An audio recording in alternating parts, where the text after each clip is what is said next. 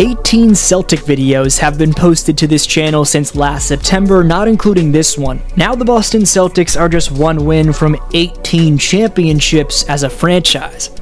On the verge of capping off one of the most dominant playoff runs ever, Boston hasn't lost a game in 34 days, and are on the verge of making this segment from First Take look damn silly. Who do you have winning the whole darn thing? Dallas. I got the Mavs in 6. I'm going Celtics in 6. Tatum Finals MVP. Wow. Again, going against the grain. I'm going Dallas. Okay. Also, Luka MVP in 6. We're going to look at how Boston stuck to their guns amidst severe late-game adversity in Game 3 of the Finals. This sees two most vital role players who stepped up massively in it, every top play that led to a dramatic New England victory, and much more that you cannot miss. Stay tuned. But just 14.6% of you are subscribed, so what are you doing if you haven't already? Subscribe and turn on notifications. Appreciate you. Back to the content.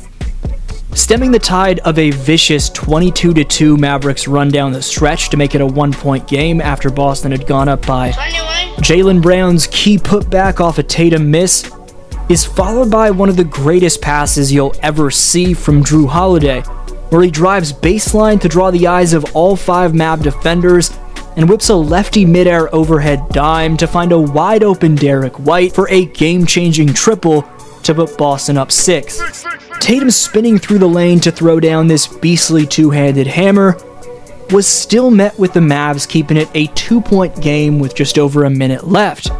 The other half of the best duo in the NBA then comes through, however, off a Derek White pick and pop, where a shifty tween and Hezzy with Hardaway still in the vicinity and forcing him to pump fake, still sees Brown find a way to knock down a tough fall-away, which was an utterly clutch bucket. Horford's switchability was huge all throughout, and this was the Godfather's biggest stop of the night right here, where he maintains the low center of gravity and fundamental positioning to stick with Kyrie's quickness off the bounce, and get a hand up to bother his fading 2016 Finals-esque far-right wing triple that comes up short. Al's effort all game was insane, and you can't help but praise how he's replaced Porzingis in all but a few games of these playoffs. That said, Porzingis was outstanding in Game 1, that's a story for another day. But the next man up front for Boston that made headlines after Game 3, and rightfully so, was Xavier Tillman Sr. Xavier scored 3 points, blocked 2 shots, snagged 4 rebounds, and was a +9 in 11 minutes of action, but his play breached the boundaries of the stat sheet. Identically to Horford, it was Tillman's elite lateral quickness for a big man to be able to switch on to any Maverick and shut them down, which is what most stood out. Foreshadowing what he's done in the finals, he would trash talk Kyrie back in the regular season when he was with the bottom-feeding Grizzlies. In Game 3 of the Finals, Tillman had his moments of sticking with Irving and neutralizing Kyrie like he did back in the regular season, but it was X's defense on Doncic that was the story on Wednesday night. Who knew this guy had the defensive chops to stick with 2 of the best guards on the planet on the very biggest stage? He not only did that, but he neutralized both Luka and Kyrie on multiple possessions in this one. Tillman Sr.'s midseason addition goes to show you that you can never get complacent in the front office booth. Tillman was acquired for Lamar Stevens and 2 future second-round picks.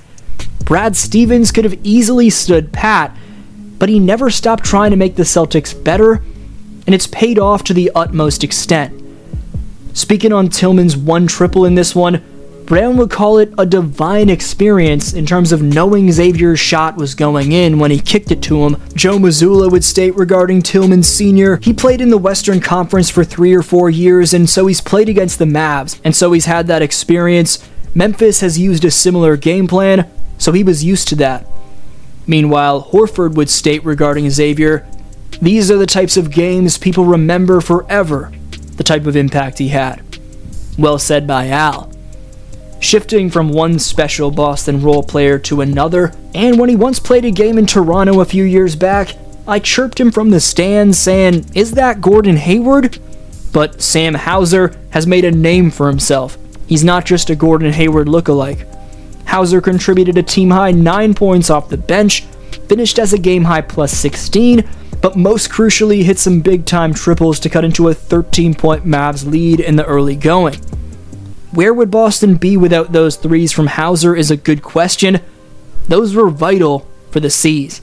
Speaking of vital, these next few plays were just that, to help build up what was at one point a 21-point Celtic advantage, which they ultimately protected. Jrue Holiday would first find a way to both out-muscle and out-spring a man with 25 pounds of weight and 7 inches of height over him in Derek Lively II to snag one offensive rebound, before after a Horford miss, and it's a second O board in a matter of seconds for the former Milwaukee Buck, who's on the verge of being a 2-time champion and who was atop the finals MVP leaderboard entering this game. Another man who will be in the discussion for that Bill Russell trophy and Jaylen Brown had a couple monster throwdowns in Game 3, the nicest of which came in the half court. Matched up with Kyrie, Hauser does a great job of setting his screen elusively, not allowing Kyrie to pinpoint which side it's being set on, but it's more so how Brown gains momentum into a drive to his hated-on left hand that's special, not to mention his lethal springiness to rise up and obliterate the rim that made this an insane Jalen slam that looked even nicer on the backboard cam.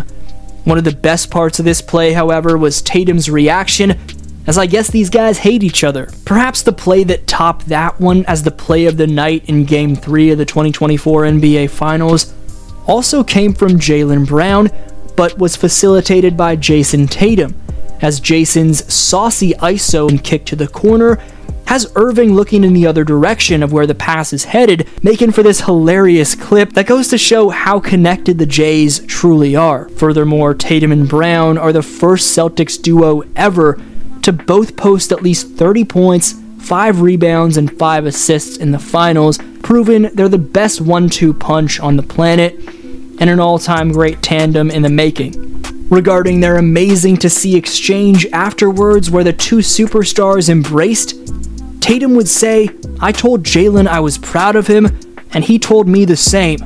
You couldn't have scripted this any better." Meanwhile, Jaylen Brown would state, quote-unquote, "It feels great to be up 3-0, but the job is not finished." Cue that Kobe meme. Job's not finished. Job finished? I don't think so. Okay. R.I.P. Mamba, we love you. So, there have only been 10 sweeps in NBA Finals history, but more noteworthy is the fact that there's only one NBA Finals sweep in Boston Celtics franchise history. So yes, they've won 17 rings as of this recording, but the moment becomes that much more significant when you take into account that last fact. That said, with how the Mavericks closed this one out, can Boston actually pull off this sweep, or will Dallas extend the series and force the finals back to New England? Let me know your take on that for a chance at next video's shoutout. 2 shoutouts for my last video and this one next time. Your boy D-Flow signing off.